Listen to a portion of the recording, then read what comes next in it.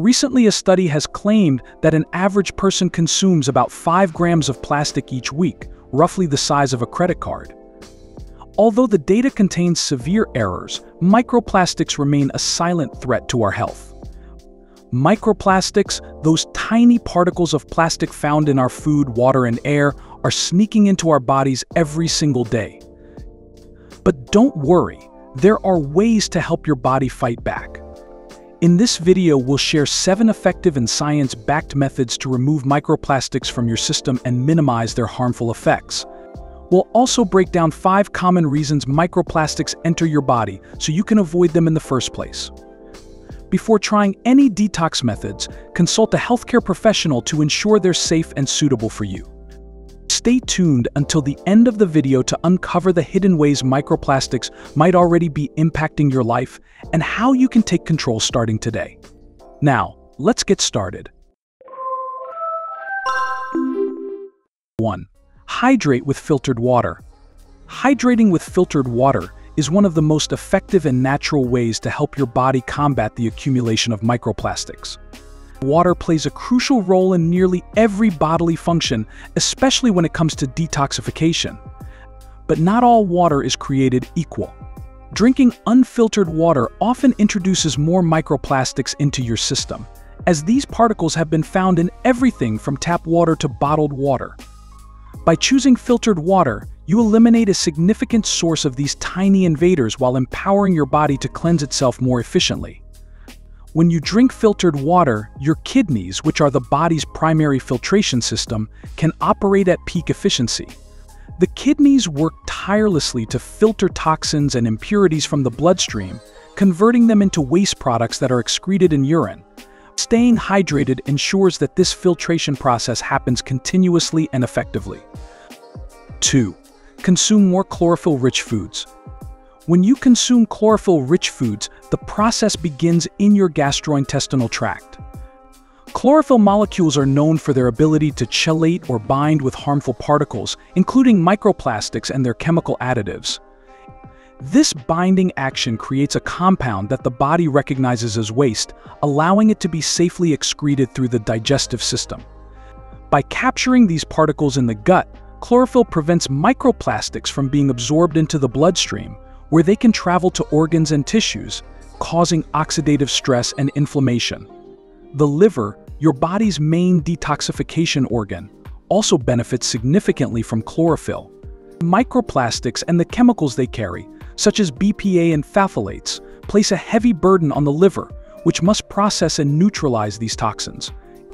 Chlorophyll supports liver function by enhancing its enzymatic pathways, particularly those involved in phase 2 detoxification. This phase is responsible for conjugating toxins, making them water-soluble so they can be excreted through bile or urine. By boosting this process, chlorophyll reduces the toxic load on the liver, enabling it to work more efficiently to clear microplastics and their byproducts from the body. 3. Optimize gut health with prebiotics and probiotics. Probiotics, which are live beneficial bacteria, work by populating the gut microbiome with strains that strengthen the intestinal lining. This lining is a selective barrier that determines what substances can pass into the bloodstream. When microplastics enter the digestive system, a robust microbiome ensures that fewer of these particles can breach this barrier. Certain probiotic strains, such as Lactobacillus and Bifidobacterium, enhance the production of mucin, a gel-like substance that coats the gut lining, making it harder for harmful substances like microplastics to penetrate. According to Frontiers in Nutrition, microplastics may disrupt the microbial balance in the gut, nose, and lungs, causing inflammation and unnecessary immune activation. Probiotics help restore this balance by strengthening the gut barrier, reducing intestinal leakage, and lowering inflammatory biomarkers. Combined with prebiotics, they support detoxification and enhance resilience against microplastic-related damage. 4. Increase dietary polyphenols. When microplastics enter your body, they generate reactive oxygen species, or ROS, which are unstable molecules that damage cells, proteins, and DNA. This oxidative stress can lead to chronic inflammation and impaired function in vital systems like the nervous, cardiovascular, and immune systems. Polyphenols act as scavengers of these harmful ROS, neutralizing them before they can cause further damage. This antioxidant action not only protects existing cells but also helps create an environment where the body can focus on natural detoxification processes rather than repairing constant damage. Polyphenols also enhance the activity of key detoxification enzymes in the liver, particularly those involved in phase 2 detoxification. This phase is responsible for conjugating harmful substances like microplastic-associated chemicals such as bisphenol A, BPA, or phthalates, and making them water-soluble. Once these toxins are converted into a form that can be eliminated, the body excretes them through urine or bile. By boosting liver efficiency, polyphenols reduce the toxic load on the body, ensuring that microplastics and their byproducts are processed and expelled more effectively. 5. Sweat it out with infrared saunas. When you sit in an infrared sauna, the heat penetrates deep into your tissues, increasing your core body temperature. This triggers your body's natural cooling mechanism, sweating. Sweat is not just water leaving your body, it's also a vehicle for expelling toxins, including phthalates and bisphenol A, which are chemicals commonly associated with microplastics. These compounds are stored in fat cells, and the deep penetrating heat of infrared saunas promotes the breakdown of fat deposits, releasing these toxins into the bloodstream, where they can be processed and eliminated. As your body sweats, the toxins are carried to the surface of the skin and expelled. This is particularly important for microplastic-associated chemicals, which can be challenging for the body to metabolize and excrete through traditional pathways like the liver and kidneys alone. Sweating provides an alternative route of elimination, directly reducing the toxic load in your system. Studies have shown that substances like BPA are detectable in sweat, even when they are not as readily found in urine or blood, underscoring the unique role of sweating in detoxification. 6. Adopt intermittent fasting. When you fast, your body transitions from using glucose as its primary energy source to tapping into stored fat for fuel. This metabolic shift, known as ketosis, is particularly important for microplastic detoxification. Many microplastic-associated chemicals, such as phthalates and bisphenol A, BPA, are lipophilic, meaning they are stored in fat cells. By mobilizing fat stores during fasting, these harmful compounds are released into the bloodstream, where they can be processed and eliminated by the body's detoxification systems. Fasting also supports liver detoxification, a key pathway for microplastic removal. The liver is responsible for metabolizing toxins and converting them into substances that can be excreted via urine or bile.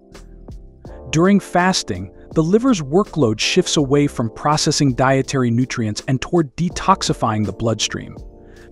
This gives the liver an opportunity to efficiently handle toxins released during fat breakdown, including those linked to microplastics. 7. Reduce exposure and regularly detoxify. Microplastics are pervasive in modern life, infiltrating everything from food and water to the air we breathe.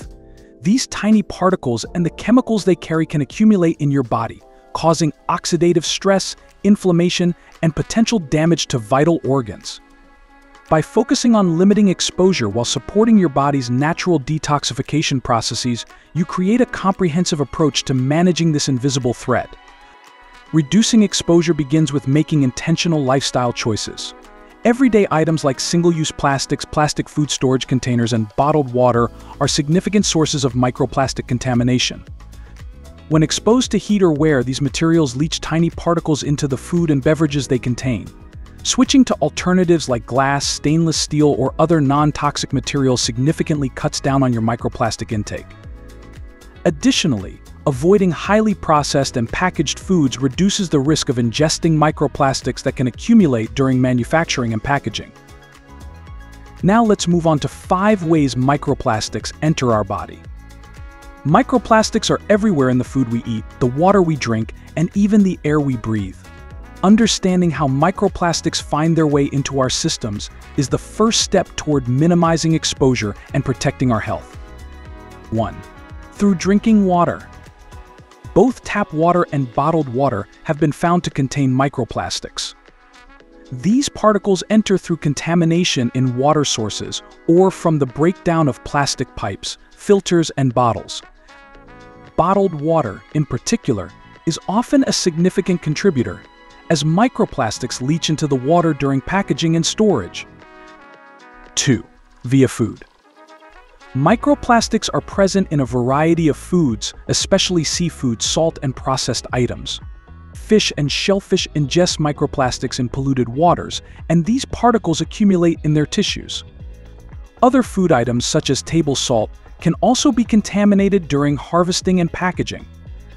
3. Inhalation of airborne particles. Microplastics aren't limited to water and food, they're also found in the air we breathe. Particles from synthetic textiles, industrial pollution, and urban dust can become airborne and enter our respiratory system. Indoor environments, especially those with carpets, synthetic furnishings, and poor ventilation, are hotspots for airborne microplastics. 4. Through food packaging. Many foods come in plastic packaging, and over time, these materials degrade, shedding tiny particles that contaminate the food. Heating food in plastic containers, such as in microwaves, further accelerates the release of microplastics, which can then be ingested. 5. From personal care products. Certain beauty and hygiene products, like exfoliating scrubs, toothpaste, and shower gels, contain microbeads, a type of microplastic. These particles are often washed down the drain, entering water systems and eventually our bodies through water and food contamination.